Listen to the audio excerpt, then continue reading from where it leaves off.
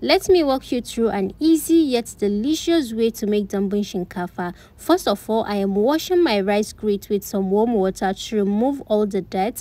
Next, I am transferring into a pot that has a boiling water. We are basically steaming the rice. You guys, we are not cooking it directly as seen in the video. We are doing this for 30 minutes and you should have something like this. Transferring the steamed rice into a bigger bowl. Now go in with some crushed groundnut, some seasoning, some rosemary and salt to taste.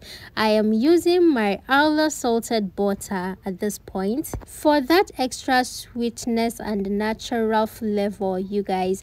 Now give it a very good mix so everything combines together. Now transfer it back and steam for another 30 minutes and your Dambun Shinkafa should look exactly like this. Dambun Shinkafa is so versatile. You can pair it with any sauce of your choice. I paired mine with some shredded beef sauce, and on the other side I'm making some potato burgers using the Arla burger slices, some banana milkshake, and this is exactly what I and my sisters had for iftar. Everything was perfectly amazing, delicious and yummy. Iftar was so fun and memorable. My sister couldn't get enough of the banana milkshake, you can tell. Assalamu alaikum.